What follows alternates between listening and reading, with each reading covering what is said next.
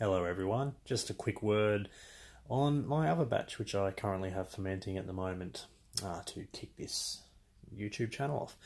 So basically this is an IPA that I mixed based on the Coopers IPA, one of their premium ranges of kit beer mixes. Use that. I also chucked in 1.5 kilos of dry malt extract. And I only brewed this one up to about 19 litres rather than 22 like I normally do with most of my batches. I didn't unfortunately add any hops or grain at the start. I kind of wish I did now, just to make this a really full-bodied beer. I did chuck in a bag of Galaxy hops after about 5 or 6 days, just for a bit of aroma later on.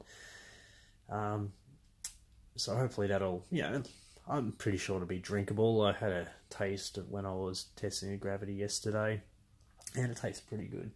So I'm looking forward to drinking this one in the new year.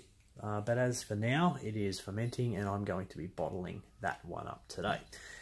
We have a cat over here who just came in to check out the progress.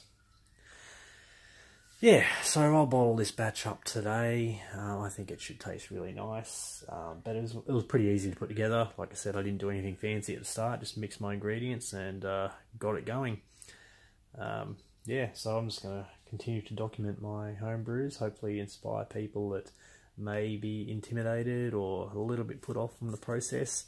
I found a lot of the instructional videos out there tended to skip a whole lot of steps when I was starting out, and it kind of freaked me out. So I ended up just doing things, and it kind of works. So yeah, just some basic videos. If an idiot like me can brew a crappy $14 batch of pure piss like that, I'm sure you can do better. But you can also make nice beers like this and some of the others I've got over there that are conditioning and being tasted and drunk as we speak. Alright, check in later. I'll let you know how this one tastes in a few weeks' time. But you'll probably hear from this one at some point as well and see how disgusting homebrew really is. Especially if you only mix it with table sugar and honey. Alright, thanks.